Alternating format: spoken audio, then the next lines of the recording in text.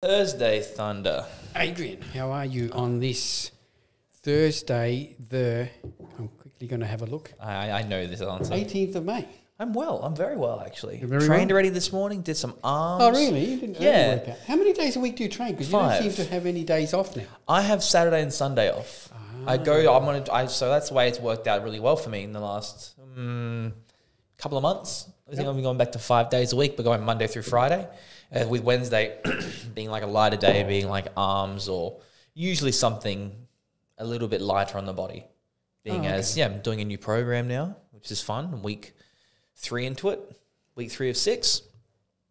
So it's a lot of fun. Ah.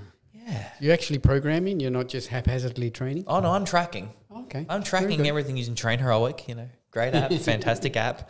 I'm actually trying to get the equivalent of lifting a plane in a week. Because obviously it tracks how much kilograms you move over a certain period, like over a weight session. I'm like, how much is a plane weigh? I think it was like 187,000 kilos, something like that. I'm like, well, can I accumulate? I just thought of something came into my head. What's up? When you mentioned weight, it was funny, because there was I saw this thing on Instagram, and it was about how Americans will compare the weight of things against anything rather than use the metric system. Elaborate. And these were actual news reports and clippings from newspapers and everything, and saying a satellite weighing the equivalent of 3 Indian elephants fell from the sky. They won't say, 20,000 kilograms. Yeah, I get you. Yeah, so it's like how many miles? This plane is the equivalent weight of 2 icebreaker ships. It's like, how many thousands of pounds is that? Doesn't matter. Doesn't matter at all. Yeah, but they won't even refer it to in their own thing of pounds and everything. It'll be like the equivalent of 65 emperor penguins. But that's the thing. Not everyone's seen an emperor penguin.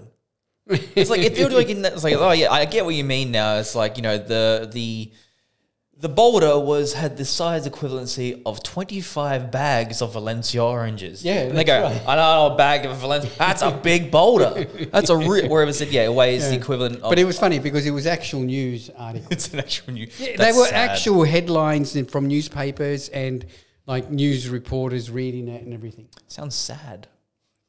Anyway, I want to lift a plane. Anyway, I digress. You want to lift a plane? Yeah, so I want to I think next week I want to try. Why don't you just aim for 65,000 kilograms? I've done that already. Well, what does a plane? 187,000 kilograms. Well, that's what you're aiming for. Yes, not that's the weight of a plane. No, not in one go. But I think it's like, because how much you lifted this week? The amount of a plane. What do you mean? Over 5 sessions, I lifted the equivalent of a plane. Be fun. Okay. It's like, and how's your joints feel? Horrible. Anyway, we digress. We do that a lot. All right, what's happening at the shop? All right, we've got a few things coming along. First up, we'll talk about there's a new flavour of Zombie Labs Cross-Eyed. So that's not the new flavour because the new flavour is on its way, most probably in stock today. So they've added a poisonous passion fruit. Now, I don't even think that's not available in the infected either. No, it's only in the Cross-Eyed. Yes. Oh, okay, there we go. So passion fruit. Yep. I'm a fan of passion fruit. I like now, that being said, and we've said this before, that this product has become one of our best-selling pre-workouts. Very quickly. Yeah, very quickly. I think it's due to the sheer amount of caffeine and the fact that once one person has it, they talk about it. Yeah, well, it boils down to the fact that it works. It works. It does what it needs to do. Yeah. Gives you a pump, gives you good buzzes from beta-alanine, and gives you good energy from 400 milligrams of caffeine, and then with a half-life of 8 hours due to that English walnut in there. That's right. Great product. So keep an eye out for that. That should be available hopefully today. If not, I reckon tomorrow. Awesome. Now, we've got a Primabolic special on, and this will run until stocks last. So all you have to do is buy any Primabolics product. So anything in their range. We've just bought here the Grind, and what have we got here? The ISO Ripped. Yep. And you get a free Australian Muscle Shaker, and it's got some Primabolic samples in there. Yeah. I think we've only got about maybe 50. 50? Yeah. Okay, that's fine. That's limited. It is what it is. It's hard to get first in, samples best dressed. So any product. Is this the first time they've done sorry, I don't mean to cut off, but the first time Prima Box has done samples? No, they have it. No, they have. Okay, I've never seen them all. Every they day gave helps. us a whole bunch of us and just Awesome. asked us if we can put it together with the shaker. And Yep. what better than our own iconic Australian muscle shaker? So that will be available, now. Well, now, Yeah. now. In Do it store now. and online, any Prima Bolics product. That is limited to one shaker per order. So if you buy 3 Prima Bolics products, you're going to get 1 shaker with your order. I don't think you want too many shakers at home, though. No, I think there's a limit. I think 4. that's right. And then we'll just recap on the chocolate greens. You guys spoke about this last week. We did. Yeah, look, it's still one of our best-selling greens. We did say that we had a shipment come in last week. That has been already half sold. So just letting you know, if you want to get a hold of the chocolate greens, we've still got some left, but Yep. they're selling really, really fast. Very quickly. Very quickly. Yep. One of my favourite greens, actually. I don't mind it. Have you used it? I have used it, yes. Yeah, yes. it's a really nice chocolate-flavoured green. Kia likes to use it in oats. Yeah, well, it So would when be she good was in prepping, she'd put that in her oats, and that was her little snack. So Oh, yeah, right. I've used it that way as well. It's really nice. Yep. I can't fault it. It is a great greens. The cocoa flavor really does cover most of it, and you don't really have any of that soapy chlorella spirulina aftertaste. No, Which is great. It actually just has a nice chocolate Yeah. aftertaste. Yeah. Ari, if you could you just like enhance that last bit with Kimbo took a drink? Just really jack up that audio because like. Anyway, That's about it for Shop Talk. Apart from that, we are fully stocked. Oh, one more special. I do have it written down here. So while stocks last again, you buy any large Max's Whey, or Max's protein. So if you get like anything 5-pound whey, 6 pounds, etc., in their mass gainers, etc., you will get a free MyoT, which is their test booster. Yeah, so testosterone support, libido boost, tribulus, D-aspartic acid, and the last one there was fenugreek. Yep. So great for libido. Couple of tabs at night before bed, 2 at night, 2 at and night. 2 in the morning when you wake up. Yeah. Yeah, that's available again until stocks run out. Great. It's going to be interesting. Remember 3 years ago we spoke about it's like everyone thought the supplement industry was going to end. Yep. Because of all these regulations and the TGA, TGA yes. put in some regulations, and those are coming into play now. Yes. At the end of this year, in December, all capsules. Yeah. will have to have a TGA registration. So they'll have to have an Austell code. They'll have to have an Austell code. Good. So it'll be interesting to see what companies go by that route and which companies. Well, we really know Gentech have always been Austell. They've always yes, had their labels yep. there, so they're always safe. Yep. Prima Bolics, I think they've got some of the Austell labels already. Not too Yeah, sure. look, I think Prima Bolics are changing some of their products into powders. Yep. Oh, Yeah. awesome. Cool. Yeah. Because if you change it to a powder, it comes under a different guideline. Yeah. So because to register a product with the TGA to get an Austell number is horrendously It's expensive. stupid. Yeah. Yeah. Like horrendously expensive. So you'll find a lot of companies will, if they do have a product range, they will most probably, some of that will go to a powder. I imagine things like fat burning type capsules will go to a powder. Even test boosters, I think, will go to a powder base. Oh, yeah. Those are the days. Powder test boosters, man, they don't work. They don't work in the tent. They taste awful. Well, they work, but the taste is, because tribulus is such, and a lot of these things like Fenugreek. Tongat alley, fenugreek, Yeah. these prime ingredients in test boosters taste really, really bad. very bitter. Yeah. So I remember, what was the one? Just pure D-aspartic acid was awful. There was one. Beast had one. Oh, Remember the blue Beast one? Yep. It was a test booster. Yes. It was horrible. Yeah. But the product was really, really good. Super the test. formulation was, Was it not super test? I think it was, Beast Super Test. Yeah. Bright blue. Yeah, and the formulation Yep. was really, really good, but it just tasted so bad. Yep. But things have changed since then. Companies got new flavours to choose from, so hopefully they can make things work a little bit better. You'll Hopefully. never get them to taste beautiful. Not yet. No, we don't have. Maybe you better get them to taste so that you can put it into a little bit of water. Chemists throw it down. haven't quite synthesized that yet. They haven't quite discovered that particular strain of a certain flour that's supposed to cover everything better. Not yet, but in the vastness of world and time, it's going to happen inevitably. One day we're like, oh, did you hear like you can eat 10,000 kilos of lemons and it tastes like nothing. Yeah. Oh, good times.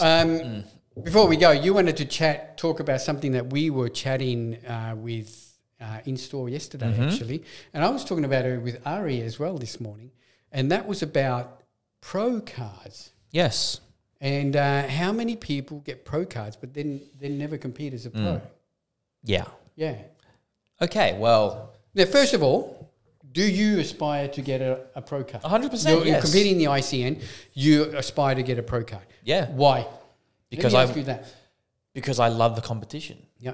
So your plan would be to compete? Hell yeah. Of course, pro. yeah. Yeah. I'm struggling not to start a prep now because I know who's competing. Yeah. You know, that's hard for me. Yeah. I'm seeing everyone's getting real lean and like shredded real quickly. And I'm sitting there going, I just want to do it again. Yeah. Because I'll digress again. Yes. Because I put up the ICN Season B entry, went live yesterday. Yep. And about 6 people entered. Awesome. Within about 30 minutes. Good. And the first one was Scott. So yes. But yeah, anyway, back to it. Yeah. So yeah, your plan is to get a pro card and to compete as a pro. Yes. Yeah. It's really interesting because the whole pro card dilemma, and this isn't, I know I represent the ICN, but it's not applied to just the ICN. Every federation is the same. Like they give out, IFBB gives out at each of their Season A and Season B shows, I think they give out about 6 or 7 pro cards. Now, in the last 5 years, can you name any IFBB Australian pros that got their pro card? Say, let's just talk men's bodybuilding. That's what we're who got their pro card and have competed again? No, just who got their pro card. David Fideli. Okay, yes. Hasn't competed as a pro. But he only just got his pro card. Well, he got it last year. Yes. Yeah, yes. And that's fair enough. He might want a year off, 18 months to put on more size. Yeah. That being said, I don't know if he will compete again. Who knows? It'll be interesting. Who knows? Nope. No, I was thinking Mike Pearson, but he didn't. He got beaten by a guy called Dave. I can't remember his. Has he competed? No. No, I follow him on Instagram and he seems to be just partying around Australia and looks like a guy who just trains. But it's interesting because all these people, and you're right, like in Australia, all right, I'll go a broader question. We'll stick with the IFBB because we know bodybuilding. All right, let's go back in the last 10 years. Okay. Australian pros who've competed. Aaron Pilates. Yep.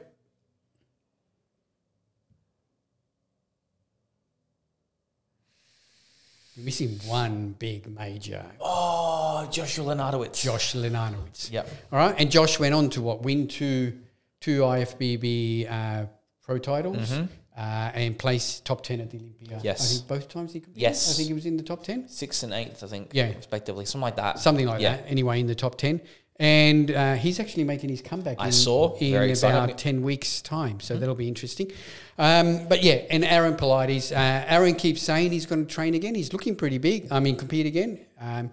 But yeah, so out of 10 years, so each year there would have been 2 men's pro bodybuilding pro cards given out. Yep. So that's 20. 2 have competed. That I can remember. Yeah. And that's and probably look, more. Mike Halusi is the latest pro who won his pro card 3 weeks ago. Yep. He's competing this weekend actually in the New York Pro. Good. So he is competing, which is excellent. But then you've got all the figure divisions, you've got the bikini divisions in ICN, you've got sports model, etc., etc. It's amazing how few they'll get this pro card and then they won't compete. Yeah. But they'll go and compete in other federations as an amateur. I don't know. The way I see it is, at the end of the day, bodybuilding, it is a sport.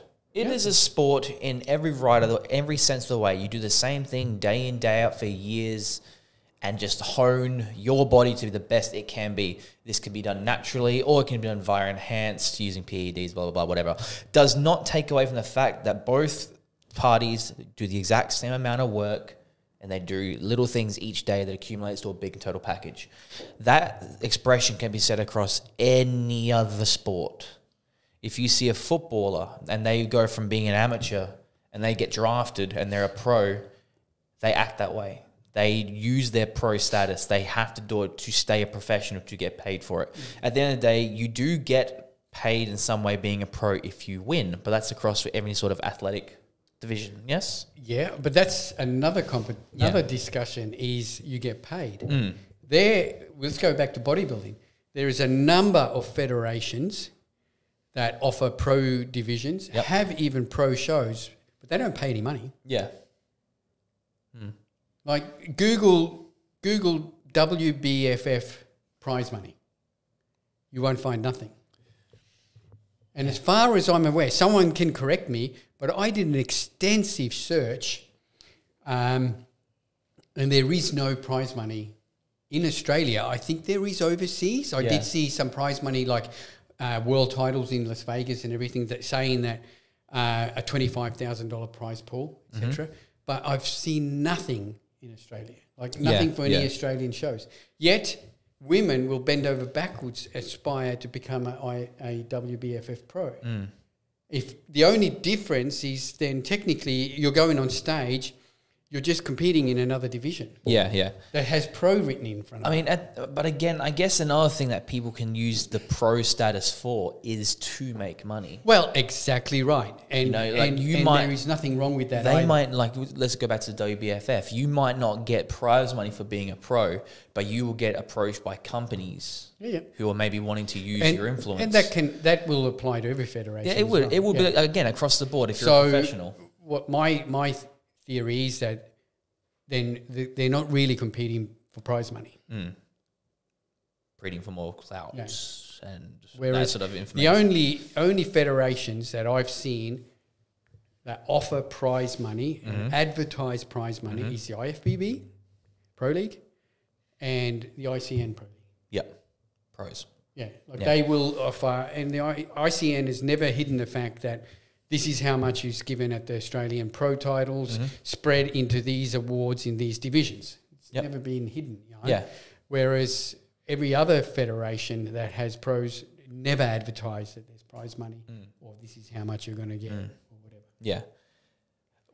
I feel like we've digressed massively. Well, we have, but all right, we'll get away from that. But in the end, the whole pro card concept across every federation seems to be more about social media recognition than you going on and competing as a pro. Some people, and there is a small percentage who will go on to compete as a pro, I'm not saying everyone, but the majority of people seem to end their competing, I can call myself, Kim Tanska ICN Pro. Yep. Yeah. And that's the end of it, I still believe, and if there's any people out there wanting to be pros or are pros currently with the ICN and the other federation, is act like a pro. You're doing this sport to be the best at this sport. Yes. You're trying to make a living, per se, out of doing this particular sport. Every single professional athlete is going to do the exact same thing. They're going to compete. They're going to train at when suits them, not drastically different from getting there, being a pro, and then waiting 5 years and doing it. They probably want to do it every year, every couple of years. If you're a pro, use it. Don't just sit back and go, I don't need it. I can just use this and now and blah, blah, blah, blah, blah. Act like a professional. Be the best. Try to be the best. That's the point. I don't know. I'm a competitive arsehole at heart. Well, yeah, I know. And I know for a fact that you will go through and then compete as a pro. A lot of pros have told me, there's no opportunity to compete. Yes, there is. There's 2 shows a year that you can choose from. There's always 2 shows a year. If you were an amateur, you're only competing once a year or once every 2 years. Well, the same thing as a pro. You've got a pro show in Australia in May in Sydney. You've got a pro show in October at the Australian titles.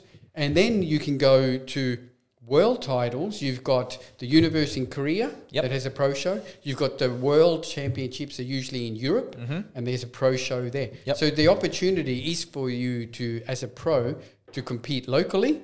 You could easily compete locally, and each one of these overseas shows is then a couple of weeks after the Season B and the Season A national titles. And you could then go overseas and compete as a pro. Oh, I'd love to go overseas to compete. That'd be so much fun. What more could you ask for? I just find it, it's also frustrating. It frustrates me that we give out all these pro cards and so few people then compete as a pro. What was the statistic you told me yesterday? ICN have given out 500 plus pro cards. And at the last nationals, I'm not sure of the exact number, but I think there was only 30 or 40 pros who competed over 8 divisions. A tenth. Less than a tenth. Less than a tenth. That's right. I don't know. If I rocked up to the Olympics and there was like 20 people there, be very upset. You're seeing that it was the best of the best in those particular fields, and no one shows up. I don't know. Well, I'm excited for, I'm excited for people like Scott Nelson. If he got his pro card, you could imagine what a good pro Scott would be. That he would go out and take advantage of this. Even you, I can see you doing that as well. Sam has competed a couple of times as a pro, and he's getting ready to compete again this year. So I'm super excited to see him on stage. And he's a pro in 2 divisions, so he can compete in the men's classic bodybuilding pro show. And literally walk off stage and 25 minutes later walk on as a pro bodybuilder as well. Good. So I'm really excited to see that. But it's funny. And then there's other people who've won ICN pro cards that have gone on to then compete and get a pro card in another federation.